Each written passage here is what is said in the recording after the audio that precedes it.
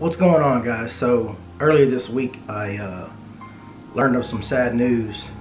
Photographer Ricky Powell passed away at the age of 59. If you don't know who Ricky Powell is, he was a documentary photographer out of New York, and he documented a lot of the early 80s, mid 80s, and 90s hip-hop scene. He also did, street photography as well. And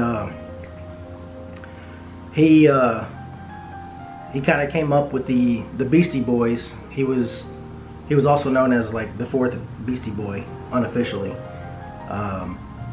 He photographed them. He did a lot of their famous shots in their albums and whatnot, and promo shots, Run DMC, just a lot of the hip hop acts up in New York in the 80s and 90s. And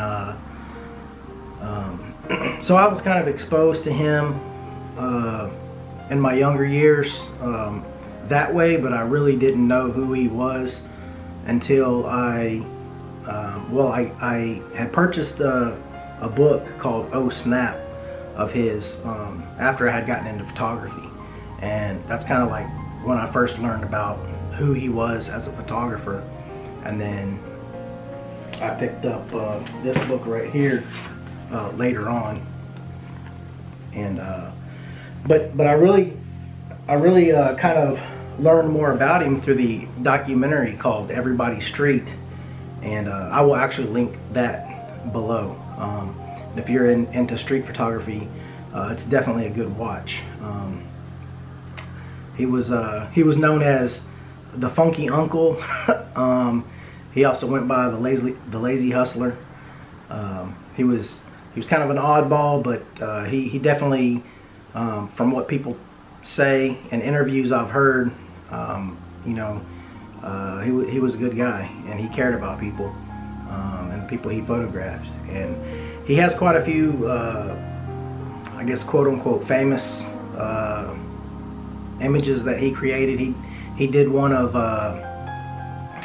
Cindy Crawford as she came out of the bathroom. He was a busboy at some place, and he was cleaning the woman's restroom, and Cindy Crawford came out of the stall, and he was like, "Oh, can I get a quick shot of you?" And so he took a picture of Cindy Crawford in the women's bathroom.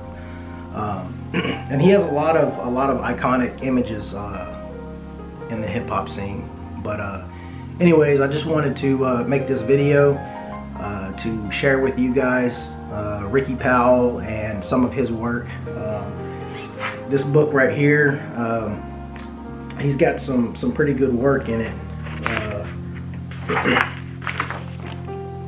That's him right there.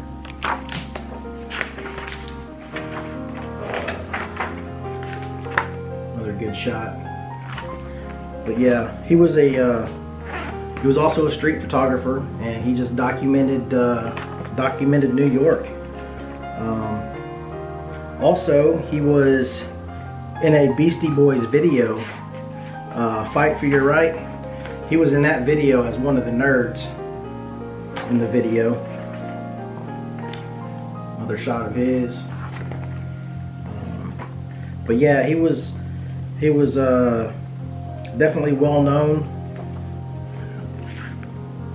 in the hip-hop community up in New York.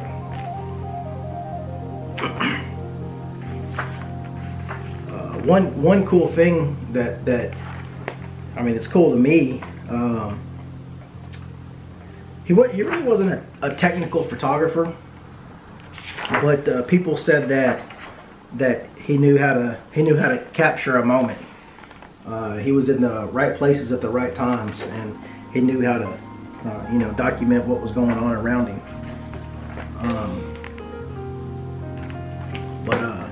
Anyways, what's kind of cool to me is several years ago I bought this camera right here, the Minolta Himatic AF2, and this has kind of turned out to be my pretty much my everyday carry film camera. I've taken this on several trips and I've made a couple books using this camera right here. It's pretty much just a point and shoot film camera. But in the documentary Everybody's Street, when he's being interviewed, he has this around him, and this was his camera of choice, actually. And so I thought that was pretty cool. Like I said, it's basically an automatic camera, automatic focus, automatic exposure. You just point and shoot. The only thing you adjust is the ISO. And